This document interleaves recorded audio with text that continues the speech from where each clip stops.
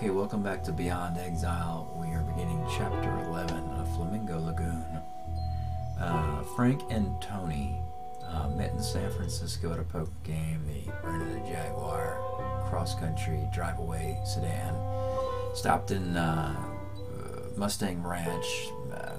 They each had a lady for the evening, and they were exchanging philosophical debate about the world of consciousness on their travels across America. They've been driving all night, for a couple of nights it appears, and they've driven from San Francisco to Reno, Mustang Ranch, through the middle of America, Cheyenne, Wyoming, Chicago, and now they're on the eastern coast, 3,000 miles away from where they started, into Westchester County, a very expensive suburb of New York City, into Scarsdale, New York. And then we begin here with the township of Scarsdale, and we're in the vehicle with Frank and Tony, and we can go either west or east. Let's go west. Puts us in scene 81, the famous White Plains Antiques and Curiosities. This puts us in an antique shop, and there's some paintings and some sculpture, some plates and so forth. But there's no interaction here. Let's try, let's go back to the east. Scene 74, the Woolworth downtown drugstore. And at the drugstore, there's Visine. Gets the red out for dry, itchy, red eyes. So they take the Visine. After lifting a plastic bottle of Visine from a Scarsdale convenience store, Frank and Tony really get the red out and rediscover Superman's X-ray vision. So from driving all night and being bleary-eyed, our pair, they can go south now, and they can go east or west. And when they go east, let's go back for a second, because the first direction put us in Yonkers, the city of Yonkers, New York. So east of that puts us at Billy's home, whoever Billy is. And there is Billy, a new character, his driveway, and there's a Porsche 911. Let's look at Billy. Nothing there. Speak to Billy. Frank's old friend doesn't have a gift for Gab. Let's look at his car. Very shiny, very sparkly. Porsche 911. Well, here's a driveway, and it says it looks like a European pre-owned car lot. So let's park the Jag here, since we've been driving all night anyway. And when we do that, it puts the whole party here, Frank, Tony, and Billy. Now let's look at Billy and see what we got. Nothing? Porsche. There we go. And then when we take the Porsche, they pile into Billy's green Porsche 911 and hit the Trotters in Yonkers. So Billy is a friend of, apparently a friend of Frank's. And Billy, Frank, and Tony jump into this Porsche 911, and they're headed off to the Trotters, which would be in Yonkers racetrack. There's Yonkers, and let's go west. And that puts us into scene 77, the grandstands at Empire City Racetrack. And there's the betting window. Trying to parlay this timely superpower into first-class tickets to London. The third race, 10 win on the 9 horse, 50 on the 7 horse, 100 on 6 8 horses.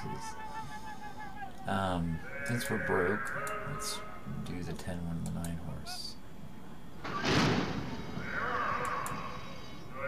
The boys can see the winning apricot silks before they flutter the finish line.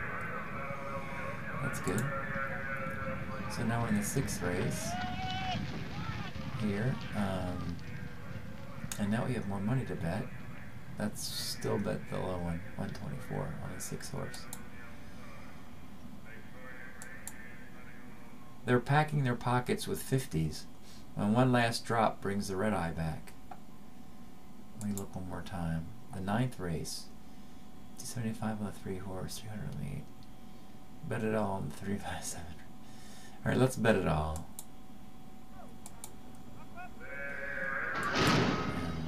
Every trifecta goes south.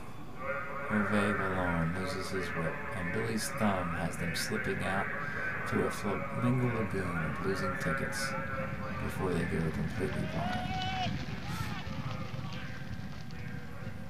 And with that, that's the end of the betting window.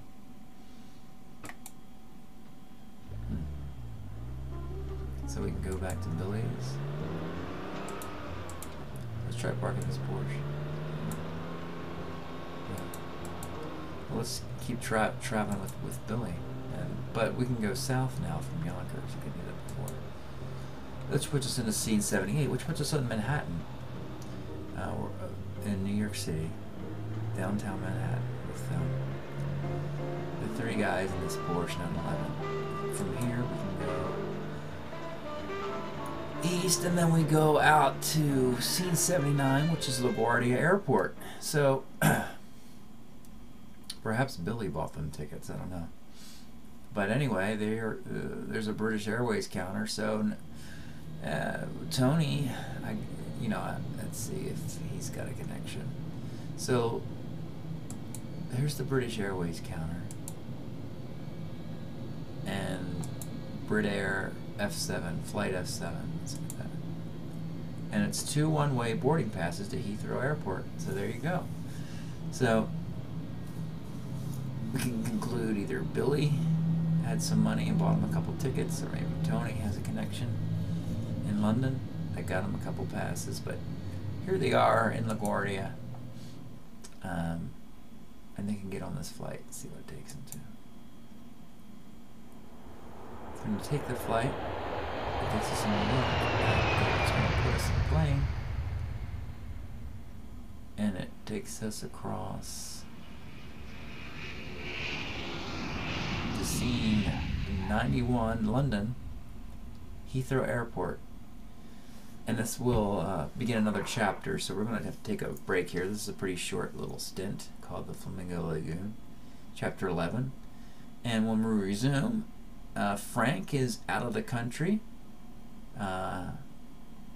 He's broken his parole from Sergeant Tipton back in the Cal Berkeley jail cell of chapter of Recurring Dream. And Frank has set sail into British.